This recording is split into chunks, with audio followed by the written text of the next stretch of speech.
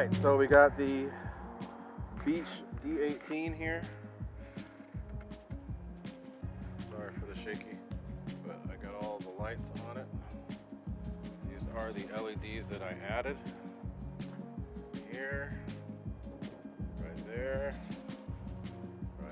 and then here. That's the light it comes with, as do those. So, pretty dark right now, the sun has set. Let's go fly it.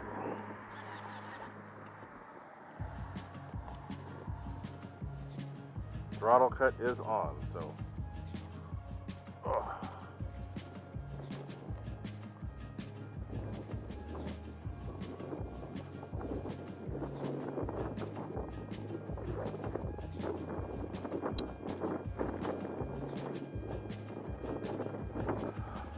Sorry for the wind, but that's what it is.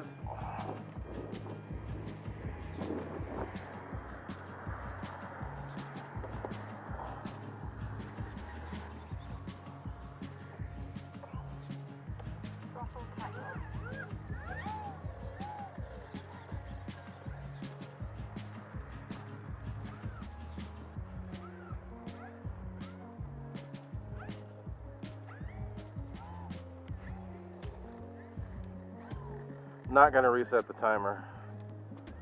Just going to let it count down. I don't think I'll fly for the full 8 minutes.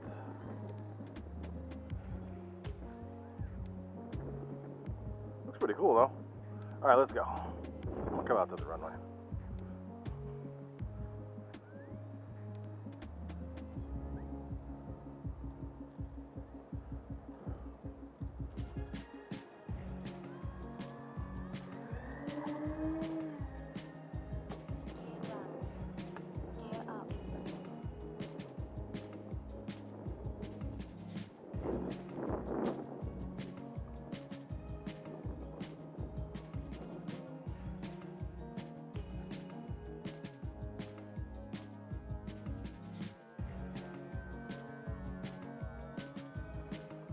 Try to come at us so we can see it.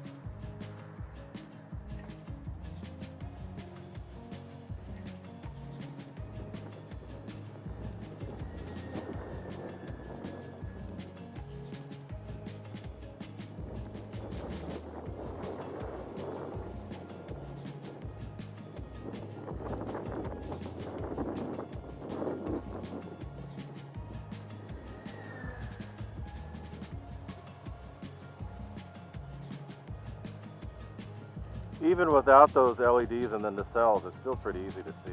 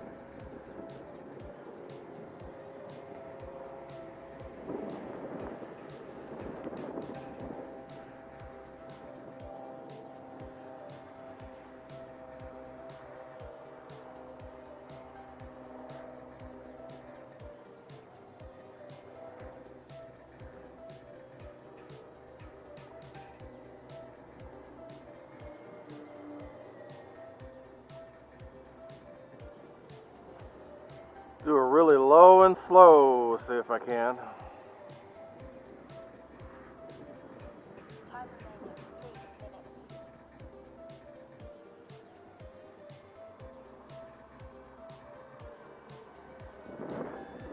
Not very low, but it's pretty bumpy down here, so.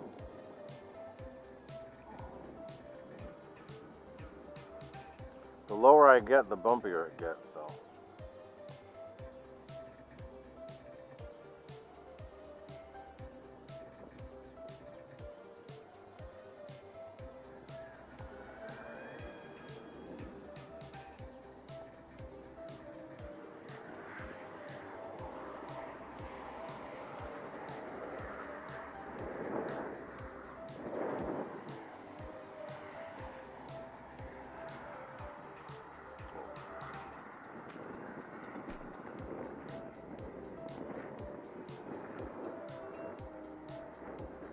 So I think I'm going to come in here a little bit.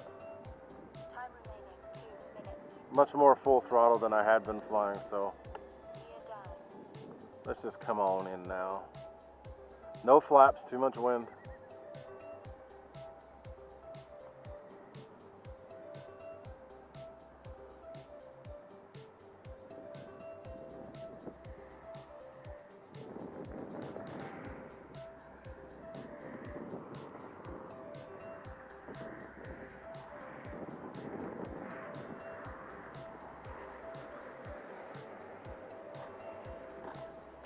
That wasn't too bad considering I can't see it.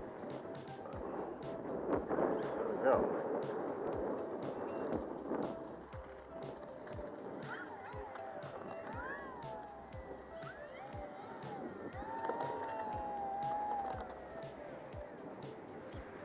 That's it.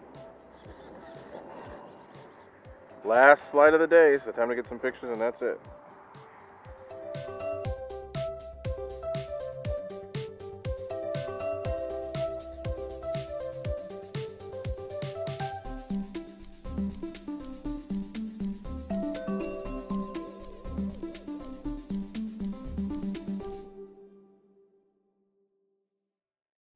Okay, we're going to do a quick little walk around of the Eflite Beechcraft D-18 with the Gooniac's RC EDF Creations LED treatment. So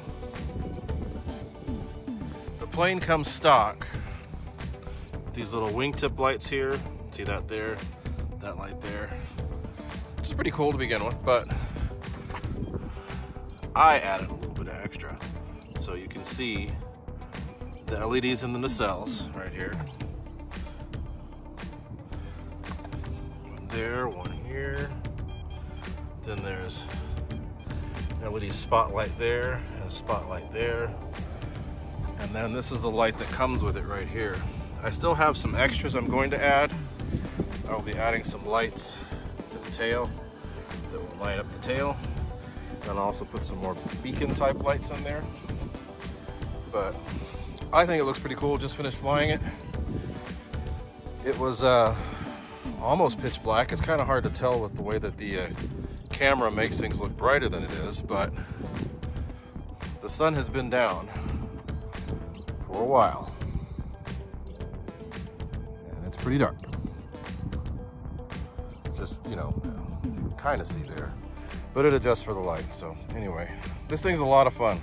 Fly it on a 4S 5000 pack. I'm actually gonna fly it on a bigger pack when I get the connectors soldered on. I'm gonna do a 6200 4S.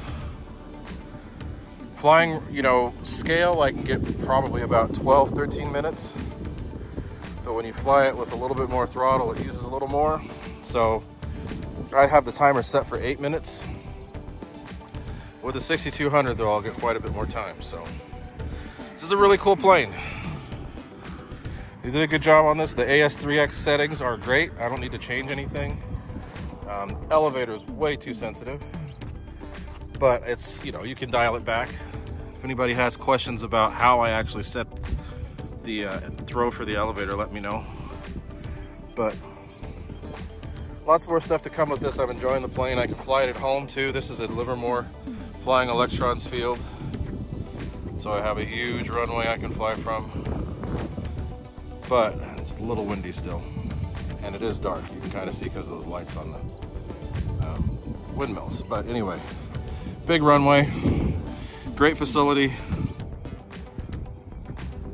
I could actually fly this at home, closer to home, at some of the local fields there, but this plane's off the ground in about, at most, 10 feet, even with the slow roll onto the throttle. So it's a great plane, loving it. Took me about a year to get this thing completed and flown, but definitely worth the wait. Loving every minute of it. Pretty cool looking with all these LEDs on it. And once I get the others, it will actually be a night flyer. So stay tuned. Be sure to like, comment, share, subscribe. And I appreciate all the customers I've had from over the last couple of years. Still looking forward to doing lots more cool stuff. And I appreciate all the support. Got to keep this hobby awesome. So thank you, everybody. And that is it.